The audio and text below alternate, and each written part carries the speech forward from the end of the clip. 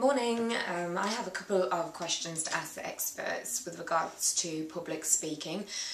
I've done only one public speaking event this year, and it was in front of 20 students at Loughborough University, and it did go well.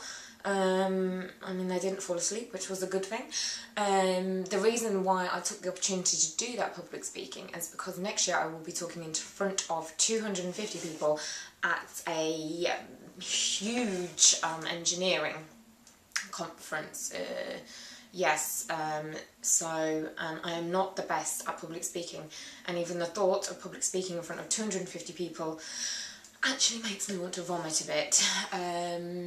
So yes, firstly I wanted to ask if you can give me any tips on structuring, and secondly, nerves probably. What am I going to do?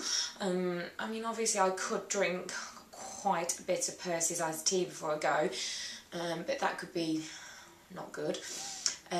So yes, I was wondering if you have any tips, because from my experience so far, whilst nobody fell asleep, I felt it lacked, I don't know, structure. I waffled quite a lot, really.